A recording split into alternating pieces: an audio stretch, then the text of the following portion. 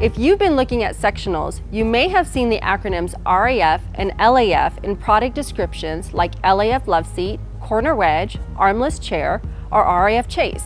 While the acronyms may seem cryptic, learning their simple meaning will help you choose the correct sectional configuration.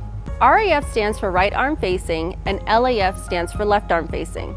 A single piece of sectional often has only one arm or no arm at all. RAF and LAF are used to describe whether the arm is on the right side or left side of the piece and whether the piece is on the right or left side of the sectional when you're facing it. Keeping this difference in mind will help you choose the right sectional configuration for your space. You can also use the AFW Space Planner to make sure that your sectional configuration fits nicely.